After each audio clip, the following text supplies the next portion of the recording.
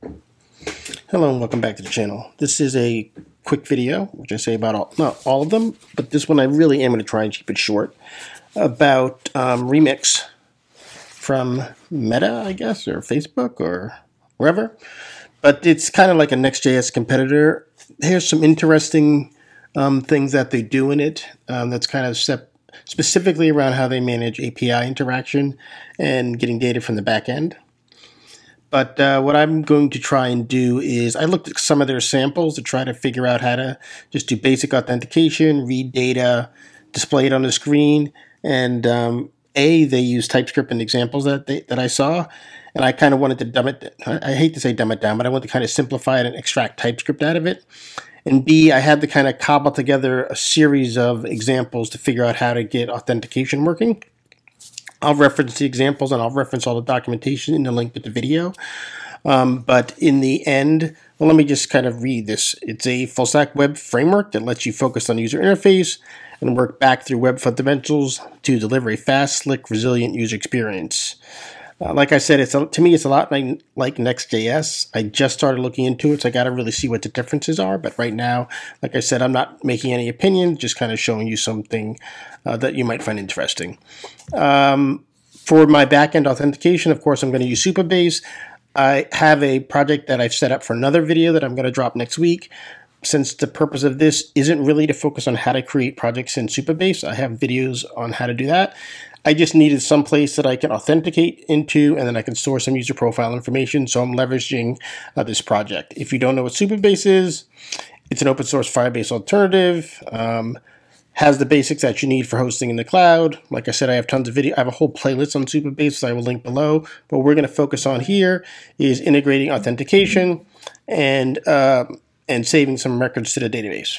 So now, before I get to the code, please make sure you like and subscribe. Please share my videos with folks. If you have suggestions for the content, please kind of leave a comment below and we'll see what we can do. So let's get to the starter application. So this is the basic application. Please ignore the UI. All I'm going to really allow you to do is be able to log in. I'm going to show you how to create an account. And then once I am authenticated, I will read a collection out of the database. And just so that you know that it's only going to work if I am authenticated, if I look at the table that I'm going to look at, you can see that this little, let's see, if I edit my table, you can see that row level security is turned on this table, so I will not be able to read any data out if I'm not an authenticated user. And we can confirm that by looking, where's my policies, chargers, select role if authenticated. So you can only access the data if you're authenticated. All right. Now let's get to the code. All right, here we are on the code. I'm going to touch on the highlights of how the pages are kind of laid out in Remix. But like I said, the documentation does it way better. I'm really focused on how to authenticate and the authentication flow. So that's really what I'm going to cover. But I'll kind of walk you through how from the top to the bottom. So if we start at index.js. So index is my default route. And let's see, what do we do inside of my default route? And so inside of my default route, this is my index page. It's got this, let's remove this debugger. It's got this thing called use loader data. And basically loader data is how you pull data back from the server. And what we're going to do in our use loaded data, we're going to try to pull charger information out of the data. That's what the database stores a list of locations and superchargers for Tesla. We're going to try to pull that back, and then also I'm pulling back the user ID, not sure why. And so that's what user loaded data does. The rest of this stuff is just basic login. I mean, just basic HTML. The interesting thing you'll find here is how they use form. So basically, form is how I'm triggering, calling, basically making API requests. And so this form post, when I click this button, it'll submit a form post, which will make an API request. And the API request for this route will then call what I got up here, this action method that I have created here. This handles the form submit, which destroys the user session and by default logs the user out of the application. So if the user clicks this submit button, I'll talk about it later, but basically I'm trashing my session and redirecting back to the login page. But I'll go into detail more what I'm doing on the session. The important thing is what's happening when the page first launches. The first thing it does is it attempts to do this use loader data. So if I go with my use loader data, this is where the interesting stuff is really starting to happen. I left this comment in from the Remix team, but what we're doing here is we are attempting to see if there's any session. If there's no access token in the header, that means there's no user, there's no session. And so what I'm saying there, if the session does not have an access token, then save whatever parameters there were and redirect back to this throw redirect will redirect back to the login screen. I have to do a little bit more research on why I'm doing a throw, but this will redirect you back to the login screen. Otherwise, we assume that you actually do have a user. And so the first thing we do here is we pull the access token. Yes. So we got the session up here. We get the token from the session. And then Supabase has this API call that will allow you to get the user by providing it the token. See Supabase auth and then Supabase get users. Get the user's details. I'm providing it with this token. If there's no error here, then I'm assuming I have a user. And then once again, I'm getting the token from my session. And what this does is if you hover over it, it says it's clear. Overrides JWT on the current client. And then this new session or this new user will be used on any other Supabase client API call, which is what I want. So now I can actually query the data. This is just a normal Supabase query. So basically select everything from my chargers table, and then I just return the data. So remember, that's happening when the page is first loading. So if I'm logged in, all the stuff that I just covered happens. If I'm not logged in, then it just throws this redirect and it takes me to the login page. So this is all happening before the page is even rendered. If this is successful and the page is rendered, then I have data in my chargers data, and right now I'm just dumping it out in JSON format. Otherwise, I have an error which I could potentially kind of render the error, but I'm not doing it. But that's kind of what's going on here. Also, all this source code will be available. Okay, so let's move on to the next thing. So I spoke a lot about the sessions. Let's talk about the sessions in the back. So do I need to go over my database server? This is just normally how I set up my database, and it's just how you set up a database. I'm in Supabase, and I'm just getting access to my client by exporting it. So let's hop over to what I'm doing inside of sessions. I'm going to make it abundantly clear to you. I cut and pasted this code directly from this documentation that I have linked here. I read through the documentation. It talks about how they're managing sessions for you. So I'm like, all right, let me just leverage what they're already giving me. And so what I'm doing is here, I'm creating this cookie called SP token. This create cookie session storage allows for the Remix platform to manage the session for me, is really what I'm doing here, letting it manage the session for me. And then through these commands of get session, commit session, and destroy session, I can manipulate the session as I need. So let's look at what happens inside the login page. So with login, we're following the exact same form as before. Use loader data will load data. I don't think I'm loading any data on this page. Let's see. This is my action. Yeah, I'm not loading any data in my loader, so theoretically I can remove it. Actually, let's just remove it so that it's clear for everybody. Let's go back down here. Let's just remove this. We're not using the loader.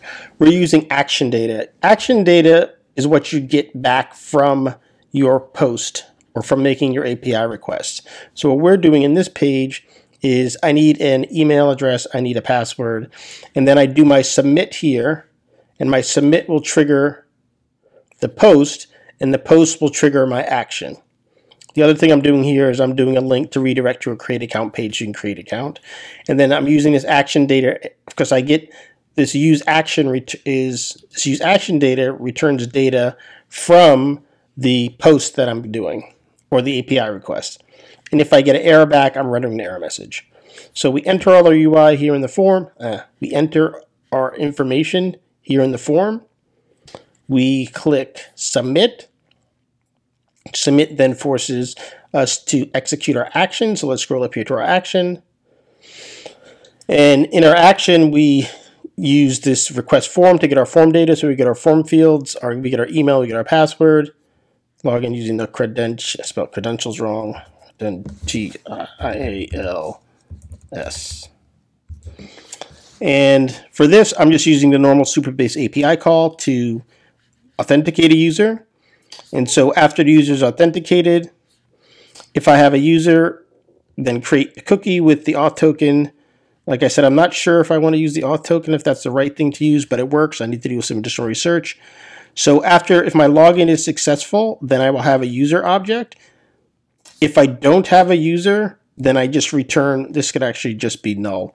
So it'll return a null user and it'll return whatever the error was, and that will show up in my action data. If I do have a user, then I use my get session call, and this will create a new one if one doesn't exist.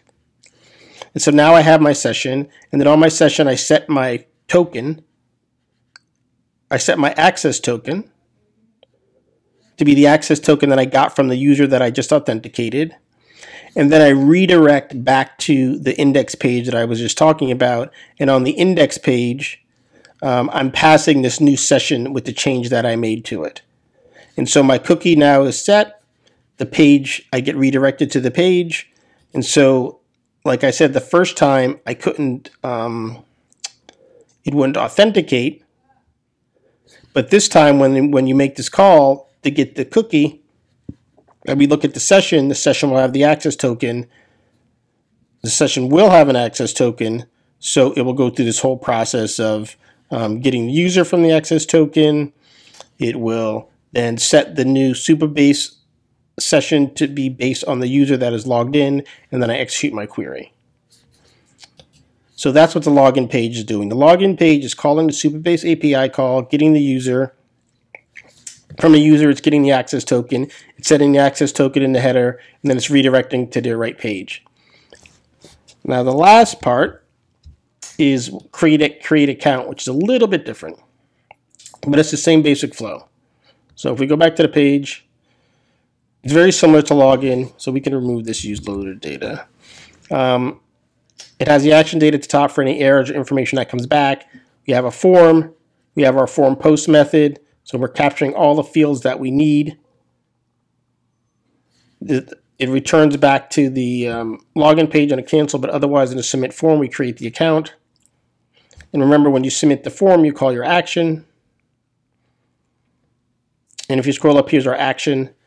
Same process. I get the form. From the form, I get the fields that I need to create my user.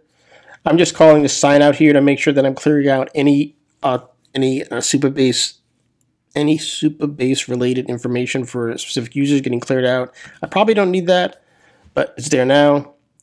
Remember, this is just my first pass at all this, so don't judge me. And then what I'm doing here is I'm signing a user in.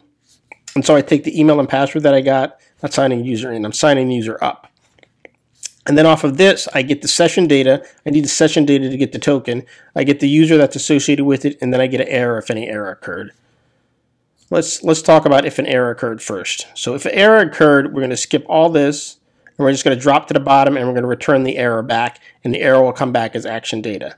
If an error does not occur, then the next thing we do is we're going to insert in our profiles table the first name, last name, email, and all this information about the user. So we'll have that record stored in our profiles table. If there was an error, then we return that error. Otherwise, we move on. All good, all set. And this is where we need to set our cookies and set our headers again. And so we get just like we did on the login, we get their session. It'll create one if one doesn't exist. We set the access token, and then we redirect back to our index page. So like I said, a lot of this was managed for us by Remix with this session information, which I have kind of stored in my own little helper, but that made it a lot easier after I spent hours trying to figure this out, and I finally read the documentation and then kind of cobbled this together. So now let's see if it actually works. So let's save this. To run a Remix project, well, I didn't even touch on that. Oh, let's go to the docs. So getting started is just npx create React Remix latest, then it just kind of walks you through the steps to naming it and creating it, very similar to create React app. Oh, sorry, very similar to how you create a project with Next. And then to actually run this thing, I'm actually running it using the Remix server. And as you look through the Getting Started tutorial, there's different servers you can run it with. I'm running it with the Remix terminal. I'm with the Remix server, and so you can just run it using npm run dev. One thing I do want to mention, which is important to note, if you look at my server, DB server, where I'm setting up Supabase, you can see that I'm pulling my data from process env. I have a .env file. They make it clear in the documentation, which I've linked here, that you should only use the .env file in development, and that you should look at whatever your hosting vendor is, you should look at how they manage variables and adjust your source code appropriately. As I said, I included the link to the documentation here so you can read more about it. But the change you need to make to get this to work was, if I look at my package, I had to modify my package JSON to tell it when it runs to use .nconfig to read this information out of the configuration file. So this is an important thing to note, and I'll highlight it in the notes along with the video. So that's what I've done. And then if I do an npm run dev, my application should be running. And so if I look at my application, I have, let's just go through the process of creating an account. So remix Supabase 1@mail.com, remix SB1 test account. And we'll just set the password to password.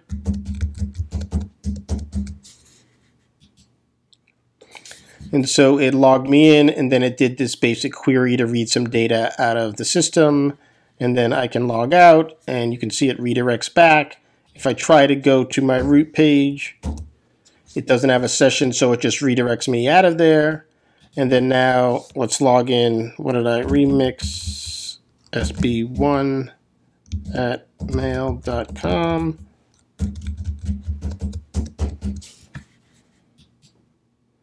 Let me see what I created. I can look at my database to see if my users got created correctly. So let's go back to my authentication. It's remix SB1@mail.com. So that's my user that got created. Now that we're here, we can check our profile table. Let's look at my profiles. And there's my user that got created, remix SB1 test account. So all that backend stuff worked. Now let me just make sure I can actually log in. Oh, I put DB1, SB1. And so now you can see I'm logged back in, and I can make my query. Like I said, this was just a quick video to familiarize yourselves with Remix specifically. Like I said, there's other videos on Supabase. This was really about integrating Supabase with Remix. And, you know, I was just getting comfortable with it also in this example. I'll dig into this more and kind of flesh it out, see if there's better ways. You know how it is when you write code the first time you do it. There's probably a better way to do it the second time. But hopefully you found this helpful. Please make sure you like, subscribe, and I will see you next time. Thank you. Bye.